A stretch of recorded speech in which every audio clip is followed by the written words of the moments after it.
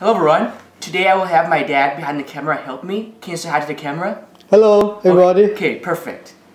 Now first of all, before I begin, I would like to tell you that for this experiment, I will have you select one of these cards, okay? Alright. But we'll get back to this in a little bit, alright? But first of all, we're going to use these three playing cards. Now as you can see, these are actually blank playing cards, correct? Yes. And they're actually blanked on both sides as well. Like that. Now, this will be kind of like a medium in this spirit experiment, okay? But first of all, you're going to decide which one of these cards to be put inside the box. So can you please name top, middle, or bottom? Up to you. The bottom. The bottom one? Yes. So you don't want the top, you don't want the middle, but you want the bottom one, correct? Yes. So we'll take this one here and place it into this box, alright? Is that fair? Yes. And these two cards, we'll leave them aside. We won't use it, okay? Right. But first of all, I will have you select one of these cards from the deck. So as I run my thumb down the sides, I want you to say stop whenever you like, okay? Stop. Right here? Yes. Perfect. Can you please memorize this card? Right. You got it? Yes. Alright. And we'll lose it back into the pack. So can you say stop again whenever you like? Stop. Right here? Yes. Perfect. And we'll take your card and place it right back in to the center, okay? And we'll give it a few cuts, just to make sure your card really is lost somewhere into the deck. Is that correct? Yes. And we'll even give it a couple of more cuts like this.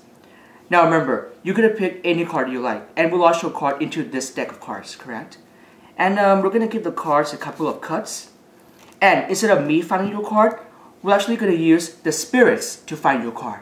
Oh. Are you ready for this? No, I'm not ready for that. Now let's try this, okay? There's nothing in my hands, right?